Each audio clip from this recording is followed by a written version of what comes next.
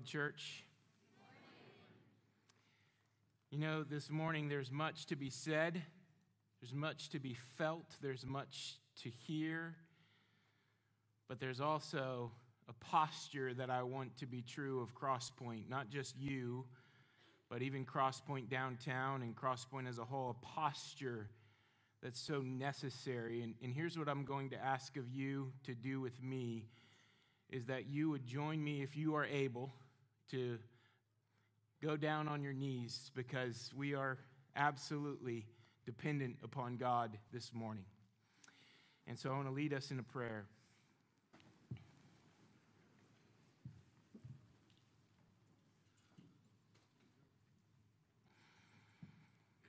God, we're at your mercy, Lord. We've seen you do marvelous things again and again and again. And we want to see those marvelous things be done again and again and again. And Father, many of us come into the room and we're licking our wounds and we feel hurt, we feel broken. God, we feel the mess that is the church, the mess that has always been the church, Lord. A mess that you stepped in and so beautifully brought reconciliation to. God, a mess that you, through the blood in your veins, was spilt, God, so that Jesus Christ would forever be lifted high. We want to see Jesus lifted high. God, we ask that your Holy Spirit would come, that the fresh wind of his power would move, God, in my words, Lord. That the fire of his all-consuming power would quench any work of Satan, would cease it, God. And we come and we ask that you would bring a supernatural unity that will not exist without your movement right now. We ask it, God. Only you can do it. Only you can do it, Lord. We're trusting that this time would not be in vain. And Lord, we lift up Pastor Chan and Stacy and Abby and Aubrey and Amber. Our love and affection goes to them, Lord. We know, God, you're caring for them. And God, I thank you for them so personally. But Lord, may today be about what you desire to do as Jesus is exalted. In your name, church says, amen.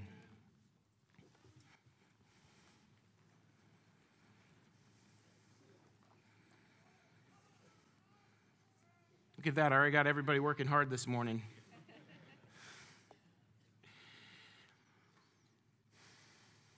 This whole idea of church is a supernatural thing. Wasn't my idea. Wasn't Chan's idea.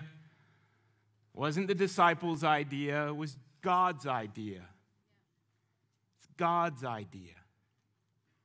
The whole purpose of the church is to be a refuge in a lost and broken world. And I heard one man say that the church is like the ark.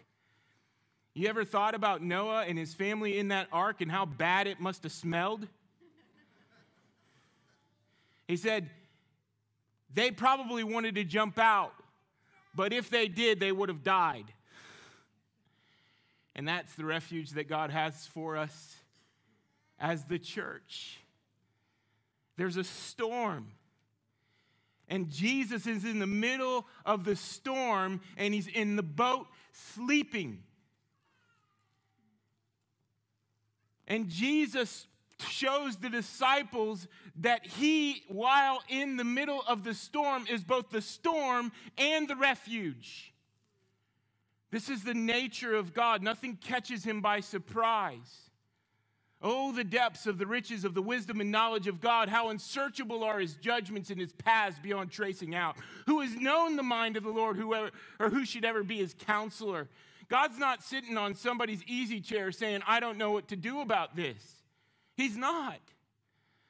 God is orchestrating all things in accordance with his glory. And listen to me, our good and the good of those whom we love and care for. I can look at you in the eye and say that with confidence because I've seen it over and over and over and over and over and over and over again.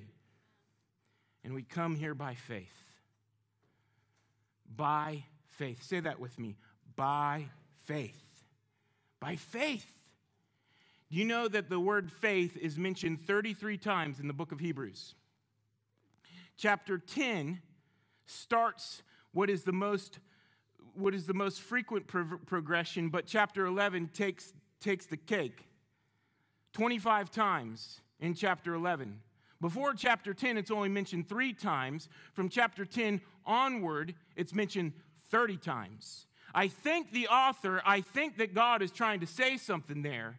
And the whole idea of the second half of the book of Hebrews that we're moving into now is endure. By faith, endure. The first part of the book of Hebrews pointed us to the supremacy of Jesus Christ in all things. Jesus is greater than the law. Jesus is greater than Moses. Jesus is greater than the old covenant. Jesus is greater than Abraham. Jesus is greater. Jesus is greater. Jesus is greater. Now, by faith, walk, believing that Jesus is greater. By faith, endure so that you are clinging fast to him here and now. By faith, by faith, by faith, by faith. And that's the message that the author wants to drive home. And do you know why that is? Because there's only one thing that pleases God, only one thing. And that is, say it with me, faith. Now, faith is the assurance of things hoped for, the conviction of things not seen. For by it the people of old received their commendation. By faith, we understand that the universe was created by the word of God, so that what is seen was not made out of things that are visible. By faith, Abel offered to God a more acceptable sacrifice than Cain, through which he was commended as righteous, God commending him by accepting his gifts. And through his faith, though he died, he still speaks. By faith, Enoch was taken up so that he should not see death. And he was not found because God had taken him. Now, before he was taken, he was commended as having pleased God. And without faith, it is impossible to please him. For whoever would draw near to God must believe that he exists and that he rewards those who seek him. By faith. Today is our by faith moment. Today is our by faith moment. God has always asked the church to be a people of faith. God has always asked his people to walk in faithfulness. He doesn't ask us to do anything. He just asks us to believe in him, to trust him, to walk in the way in which he calls. That's both a personal and a corporate call, by the way. It's for your life and it's for your church. It's for us as the people of God by faith. And there's these living illustrations that we have before us. He takes the whole Old Testament text and he dissects every single individual there. I mean, you could imagine the kids of Israel were growing up with an Abraham action figure and a Moses action figure, and they were fighting the Philistines and the evil empires of their times. And the kids were being taught the stories of the faith and how God would continually rescue them over and over and over again. And these heroes of the faith were so profound and so powerful. And the author of Hebrews just drops the mic on them when he says the name Jesus. Because all of those guys just point to somebody greater. All of those guys just point to somebody more significant, more powerful. And you know what's really weird about it? You don't really want a Jesus on the cross action figure, do you? No, but that's what we got. And that's what we needed. God didn't give us what we want. He gave us what we needed. Right here, we're walking through some difficult times. And I can honestly say nobody wanted it. But I can honestly say that God only moves us in the way that he needs us to go. Author Dietrich Bonhoeffer says this. He says, God does not give us everything we want. But he does fulfill his promises, leading us along the best and straightest paths to himself. Sometimes I think I'm in control. And when I think I'm in control, and what I want doesn't happen, well, then I realize I'm not in control. That's one of the great signs that says you're not in control, is because you can't get everything that you want. You can't do everything that you want. But one of the best realizations for us is to understand that we're not in control, and God loves us enough not to crush us with everything that we want, because you know where it would take us? A U-turn away from him. God takes us the straightest path to himself. Dietrich Bonhoeffer wrote that. Dietrich Bonhoeffer died in a Nazi concentration camp. By faith, he died in a Nazi concentration camp.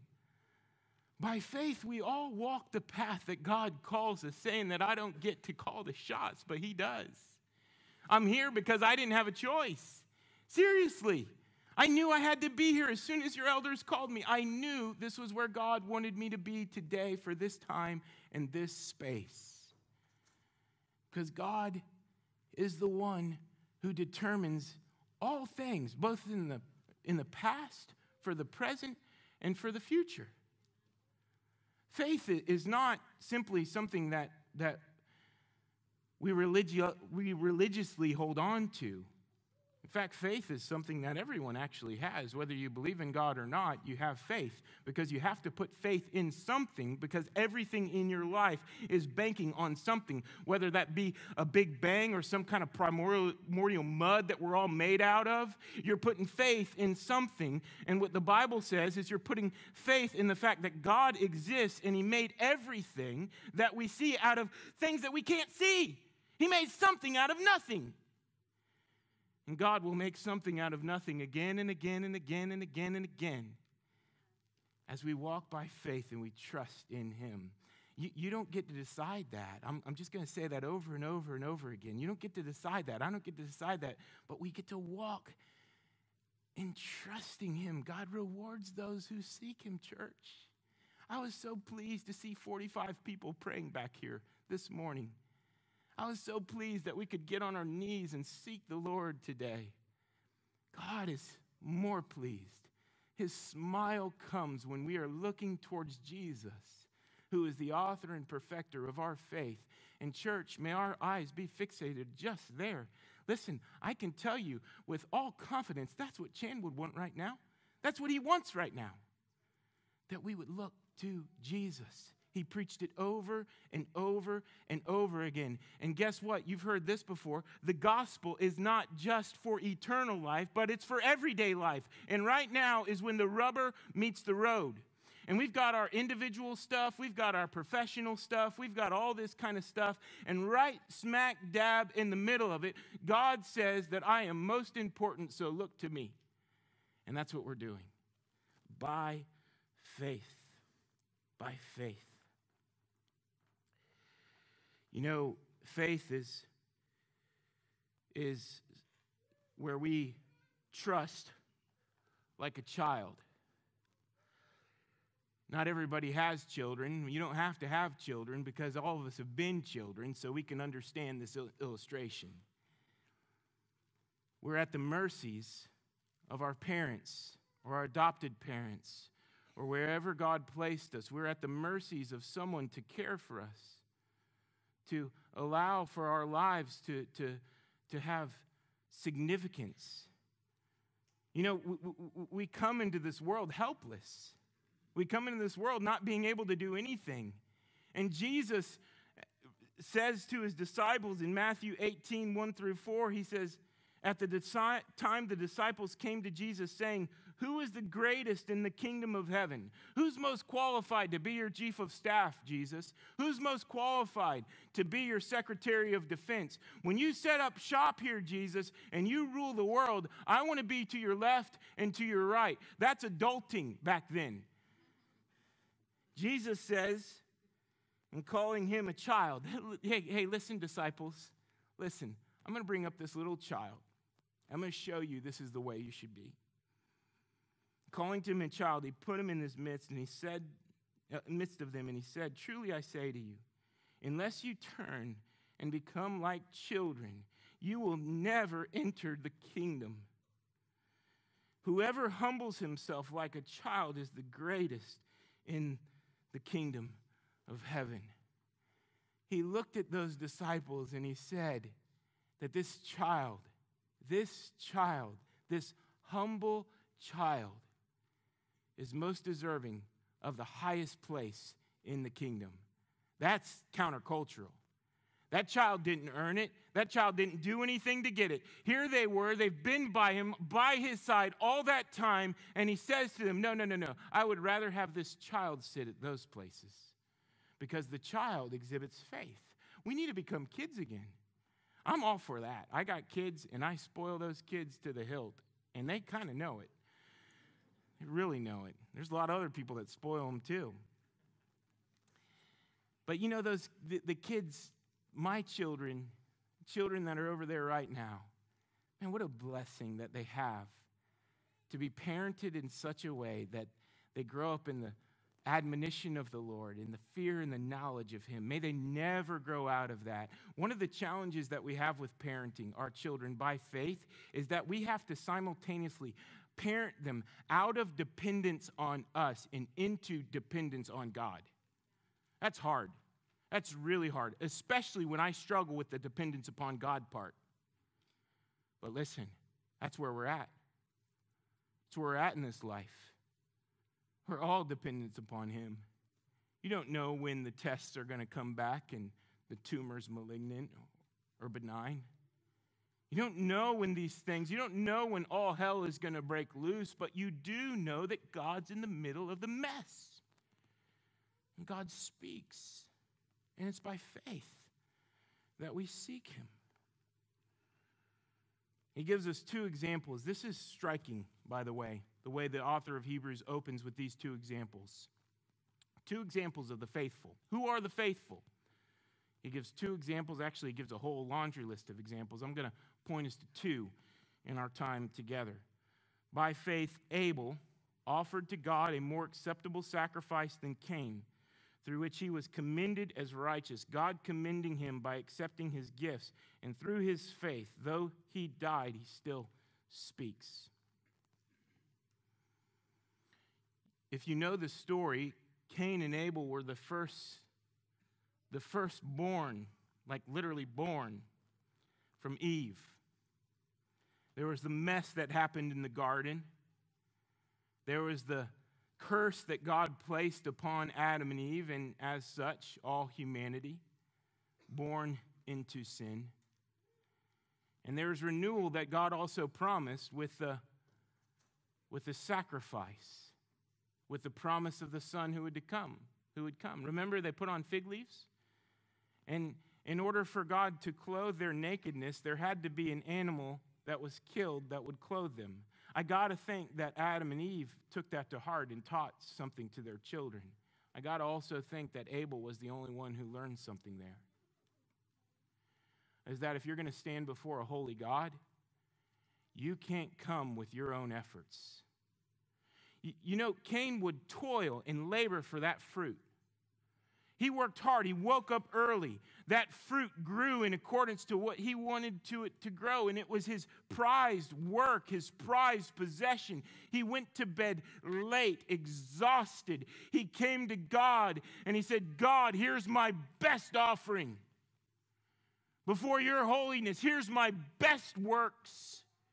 Here's what I have to give you. And Abel stood on the blood of a lamb, because Abel knew that if he were going to stand before the presence of God, he couldn't do it with mere fig leaves. He couldn't do it with his own efforts.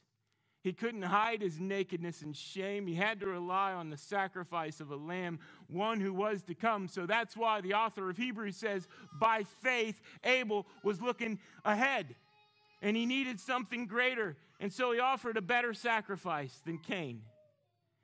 And you know what happened to Abel as a result? The envy and jealousy and anger of Cain burned against his brother, and his faith got him murdered. Whew, I don't want that. And then you have Enoch. Enoch's an interesting character, lived 365 years. You think that's a long time? Well, his son lived like 965 years, so he was pretty much down there as far as his age, and God took him. So, on one hand, you have the faith of Abel, who was slaughtered, and then you have the faith of Enoch, who was spared death. Have you ever gone through this kind of faith covetousness before, where you see the faith of another and the rewards that seem to be given to them because of their faith, and you say, my faith should be producing that? No. That's not faith. No, faith is not on the rewards that come. It's on the reward. The rock-solid object of faith is Jesus. Faith is not about what God gives. Faith is not about some pie in the sky. Faith is not about what we want. Faith is about what God has defined it, and God has defined it as Jesus is greater. Jesus is greater. Jesus is greater. And so by faith, we look to Christ, and we walk in obedience to whatever that path may take us. And I'm telling you right now, the path looks rocky, and it's difficult, and there are some hard things ahead, but our God is a God of the impossible. He is. One of the things that I've learned so powerfully from Chan is that Jesus is the head of the church. Jesus is the senior pastor of the church. He plants it, he makes it grow, and he shuts it down. That's up to Jesus, not up to me. I'm going to follow him in the midst of it. And that's by faith. By faith. I've had the privilege of leading Crosspoint downtown for the last 2 years. And we've walked through some difficulties ourselves. When I got there, the lead pastor had resigned due to a moral failure, dealing with taking money and also not being faithful to his wife. Those two things hit. You got a congregation of about 70 people, and some real difficulties emerged there. And then you got me, who thinks I can do it all, man. I'm going to go in, I'm just going to clean this thing up, and we're going to be rocking and rolling. No way. I got to deal with my own stuff. And I got it. And I've had it. And I didn't even realize it, but man, God just so graciously and lovingly exposes that to me as he calls the church to be in life with me, and they get to see it. And we're all walking in that together, and it's a mess, but it's a mess that God is working so powerfully in it. We are God's beautiful mess. So are you. You are God's beautiful mess that God is bringing redemption to right now. I have to believe that as the word's spoken, and as the Bible's open, and as our hearts are turned towards him, people will come to know Jesus today for the first time. I have to believe that as I come up here and preach the word of God, that there's this sanctifying power that the Holy Spirit is producing, to where not that we're going to go home and change, you're changing right now. It's happening right now. And not only you, but all of us. The church is changing. Things are happening. He's moving in these mysterious ways. He's bringing to bear reality upon us, and now our hearts are all looking towards him. Our eyes are all focused on him. And God is doing what none of us could have ever dreamed in order to see Orlando transformed by the power of the gospel for the glory of God, right smack dab in the middle of the mess. How many of you have come to God most powerfully in the most darkest times of your life? Let me see. Yeah. I believe the same is true of all of us here today. His light pierces through the darkness, and the darkness cannot hide from him.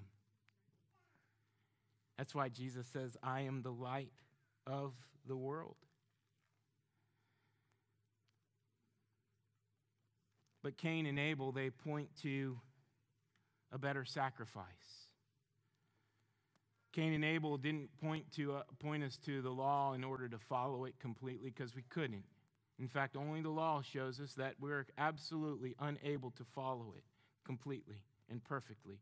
And if we can't keep one part of it, we can't keep all of it, so we're guilty because of it. And so even the law shows us that we need something greater than the law in order to find holiness and righteousness with God. And so like Isaiah, when he sees God before the throne, when he sees the seraphim encircling the throne singing, "Holy, holy, holy is the Lord God of hosts. The whole earth is filled with his glory. Holy, holy, holy is the Lord God of hosts. The whole earth is filled with his glory." He takes a proper posture and he says, "Woe is me, I'm a man of unclean lips, and I live amongst a people of unclean lips." He has something that I don't. He has something that I need, so I'm going to ask him for it. And then he lives his life for the glory of God to a people who don't want to hear what he has to say, don't want to do what he tells them to do. But yet at the same time, from his powerful prophecies came the majesty and mystery of the gospel in Jesus Christ, the Lamb who was slain, the mangled, disfigured person on the tree. Cursed is every man who dies on the tree. But Jesus takes the curse, and what does he do? He redeems the curse, and he takes the brokenness, and he gives us the promise. And he says that what Christ has done is paid your penalty in full before the holiness of God, so that what you have to stand on today is not the messiness that we're in, but it's the complete and perfect righteousness of Jesus Christ. And then from that, he tells us to look forward for the promise of what's ahead. Well, there's some good promises ahead. He's going to come back, and there's going to be a reckoning. There's going to be a reckoning. Those who trust in Jesus as their forgiver, leader, and Lord, they will ride on the wings of eagles straight to heaven because of the work of Jesus Christ, because his righteousness is the only thing acceptable before a holy God.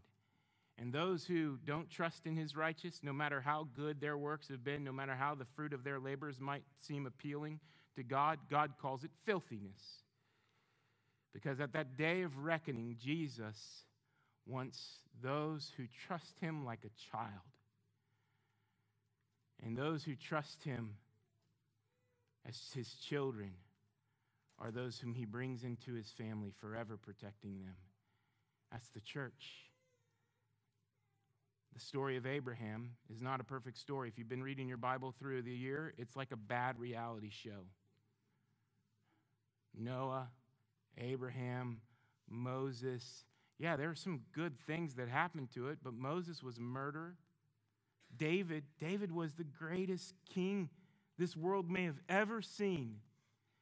And he killed Goliath with a stone. He was the champion of the Israelites.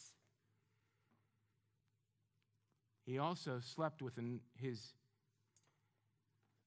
of his best friend's wife who was out in the battle.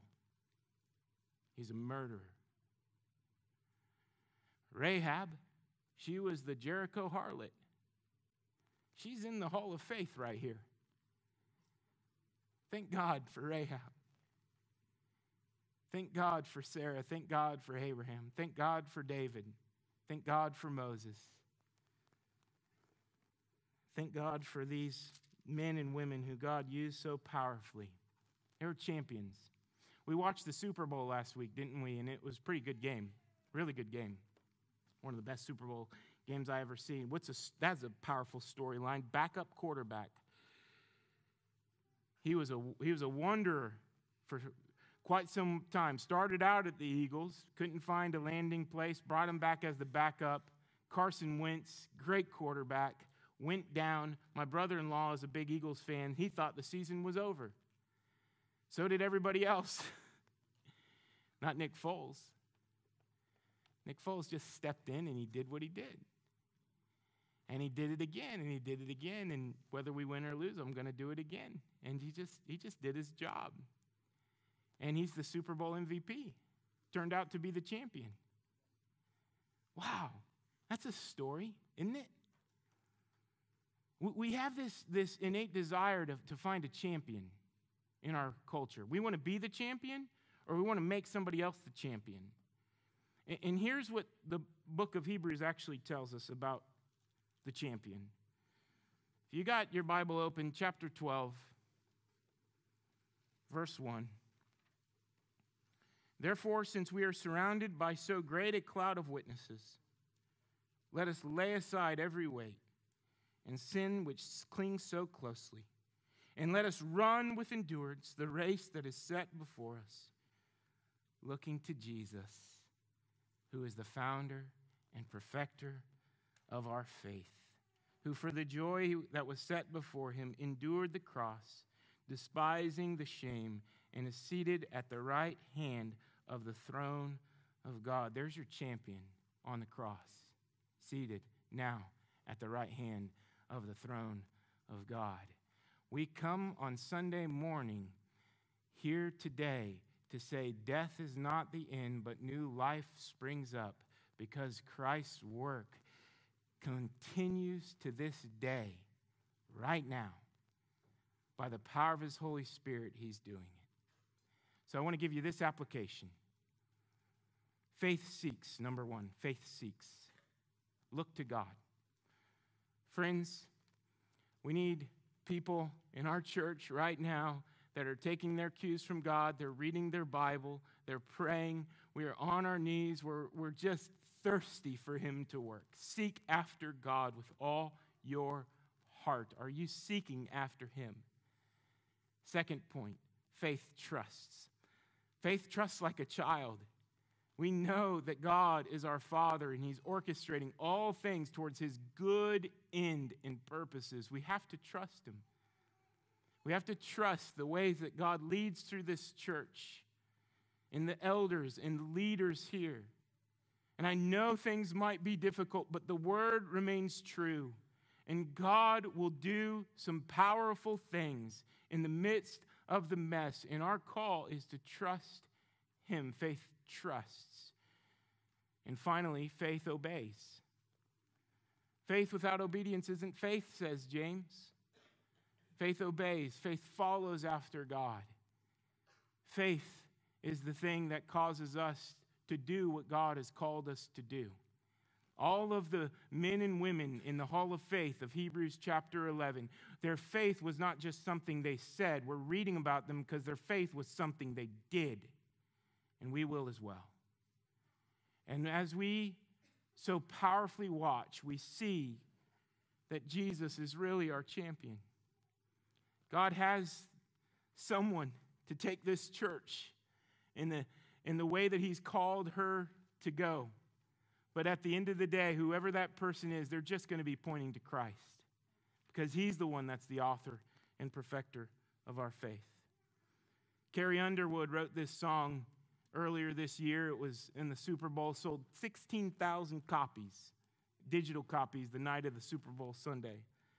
She wrote this in writing it. She says, I'm invincible, unbreakable, unstoppable, unshakable. Things knock me down, get up again.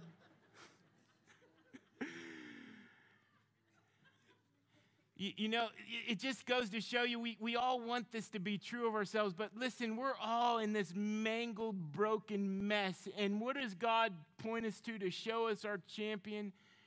This mangled, broken mess that he has perfectly used his perfect obedience on our behalf to make perfect all as it should be.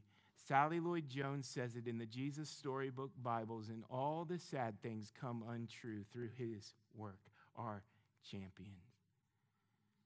There's blood that runs through that victor's veins that we can claim victory right now. God knows the end of the story. We don't get to write it. He's writing it, but he's invited us to be a part of the story. And I'm going to be a part of the story by seeking God, by trusting God, and by walking in obedience to him. And I ask, church, I plead with you. I plead with you, would you do the same? Would you do the same? Let's go to the Lord in prayer. Father, thank you. Thank you, Lord. Lord, we look to you right now. God, so much of me can struggle in all of my own life because, God, things are thrown at me. I don't know how to deal with them. I don't know what to do with them. God, I just confess, Carrie and I have cried a whole lot this week and last week. God, it leaves us kind of wondering what's next, wondering how you're going to move, God. But God, right now, I just believe you're telling us that we don't have to wonder. We don't have to be the ones that determine the destiny of this, God. We just have to follow after you. So, Holy Spirit, would you give us a confidence that causes us to follow? God, would you give us the gift of faith? If someone here struggles with faith, God, would they go to the elders today and ask for prayer?